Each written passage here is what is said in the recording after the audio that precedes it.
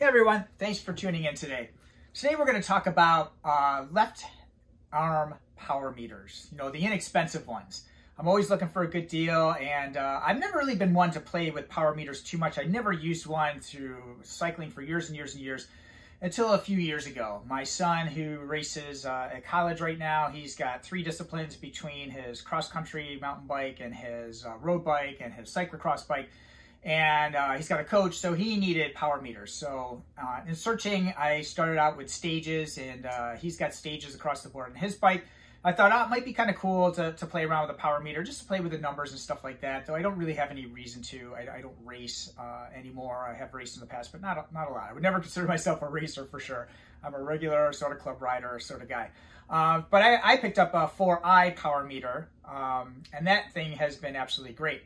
So I picked up this bike back here recently, a few months ago, and I said, you know what, let me go ahead, and I need to change the crank arms out on it because they weren't not the right length for me. I bought this bike on Facebook Marketplace, and some things had been changed up on it slightly. So I went ahead and I ordered up a 170 crank arm, and I said, you know what, I'm gonna find a power meter. Well, in case you didn't know, if you haven't been paying attention to this sort of stuff, Stages is no longer in business. So they went out officially in April. There is some talk of a subsidiary of Giant picking them up and bringing them back to life, and that's supposed to happen this month sometime, but I have not heard anything different on that.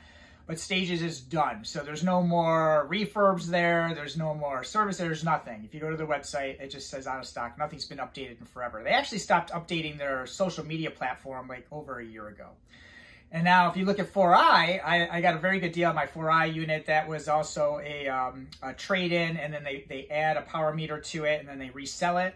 I've never paid more than $250 for one of these crank side left crank arm power meters, which is an absolutely outstanding value for power meters. Because if you've looked, the pedal ones from Garmin are anywhere from $1,000 to $1,500 if you're going single-sided or dual-sided, and then you've got the Quark units and whatnot. They're very, very expensive. So power meters are very expensive. So the best deal out there is the non-drive side crank arm power meters. So I came across in my research for a power meter for this bike, again, I'm looking to be at a certain price point. 4i has had to bump their prices up a little bit, and they don't have any competition from Stages anymore. And the other problem that both Stages and 4i ran into is there's a safety concern in the US. So they were forced to stop selling them in the US because the batteries are a choking concern for children. I don't know about you, but I don't know. It's pretty difficult to get that little cap off to begin with to put the battery in and out, let alone having your kid manage to do it or be gnawing on your crank arm or something like that. But whatever.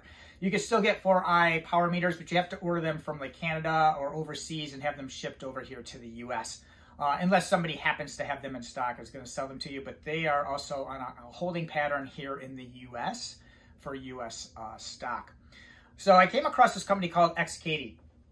Where's my box? So that'd be that one right there. So this company produces power meters, and obviously they're out of China.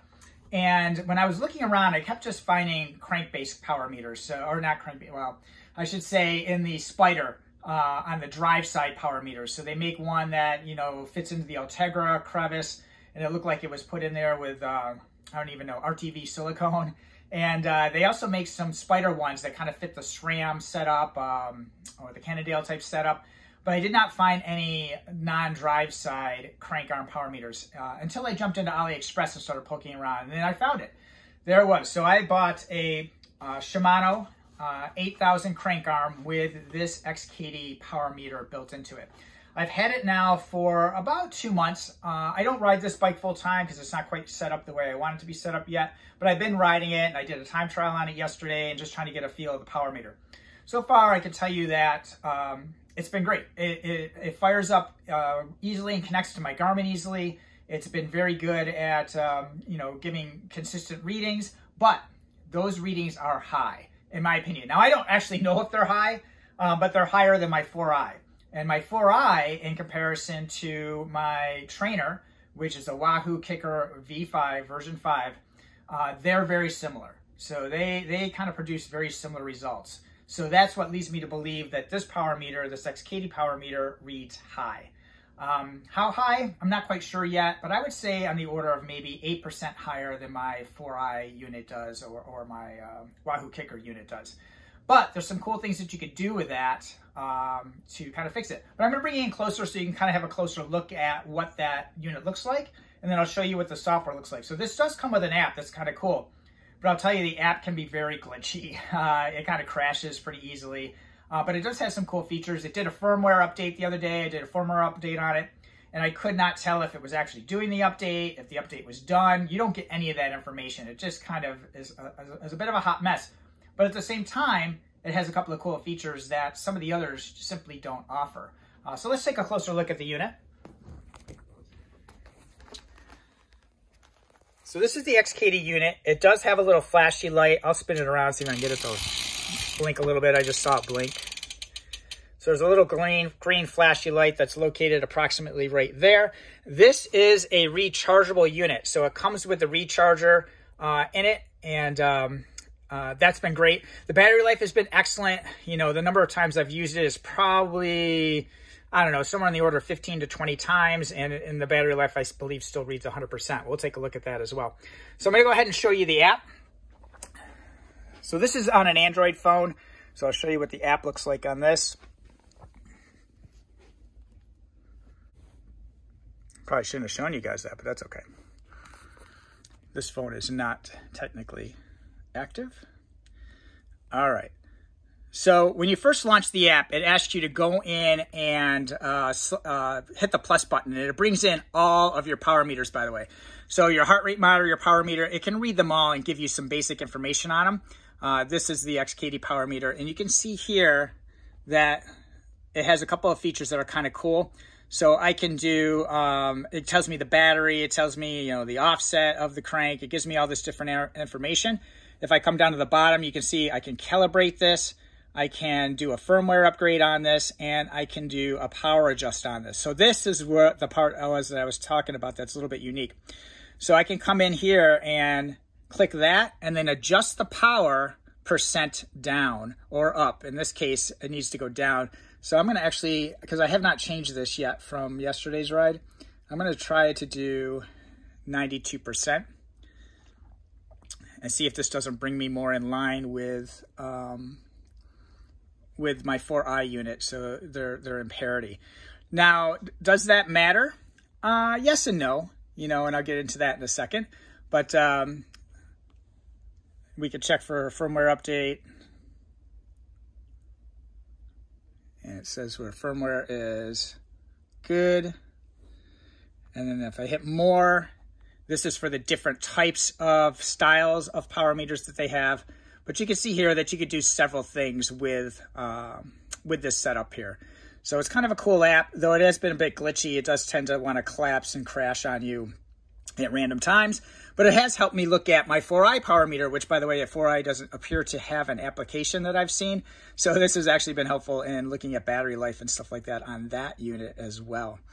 So that's kind of what the software looks like. As I say, so far, so good on what it's been doing. It came in this box right here. It has very limited paperwork.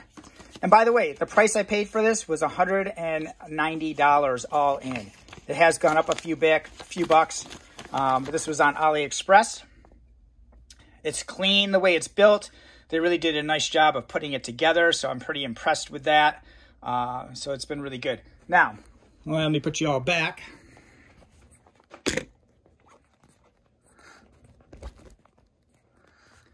So does it matter if this power meter is accurate? Yes and no. So like in the case of my son who has a coach and he's up and coming and he's racing and all that, and that's why he's on stages across the board, it matters. You can't have one power meter that's way off from the other one. In my case, it doesn't really matter as much, but I am running a couple of different power meters, right? So when I ride this power meter on this bike, Garmin comes back and tells me, hey, you're doing great. Yeah. No, it's really the same old. You know, you just don't gain results like that in a matter of one ride to the next. So, but it doesn't really matter if this is your only power meter. If this is my only power meter that I'm running and it seems like it's not quite right, does that matter? Not really, right? It's relative to you. As long as it's giving you consistent readings and you can show results as you get stronger, or you can show results if you're losing fitness, that power meter is going to give you results that can correlate to that. But if it was so far off that, you know, you're telling your buddies that you're a 350 watt rider on average, at 170 pounds, you know, that might be a bit of a discrepancy for some people. But you can adjust it out just like I did, and you know, make those corrections. I'll see if it works. I'll have to follow back up with you or jot something down in the description to let you know if that worked. And I'll leave you one last thing. For all of you on eBay who are selling your used Stages power meters for nearly new prices, just stop. They're out of business. How am I going to service it? What happens if I buy it from you used at $450 and the stupid thing doesn't work? Just stop. Just kidding. You guys do what you got to do. Happy riding out there. I appreciate y'all watching, and we'll see you again.